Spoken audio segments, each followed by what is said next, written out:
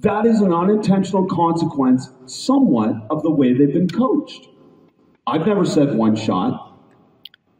They've gone with one shot. Now, I'll give you another one that I love. It's called animal. You can keep scoring until the other team gets possession. So whether you miss it or you make it, you can keep offensive rebounding and scoring until the defense gets the ball. That's animal. So we want to introduce competitiveness, and we want to introduce advantage-based basketball. If we've got the advantage and we want to keep the advantage, well, if we can offensive rebound, let's keep offensive rebound and keep scoring.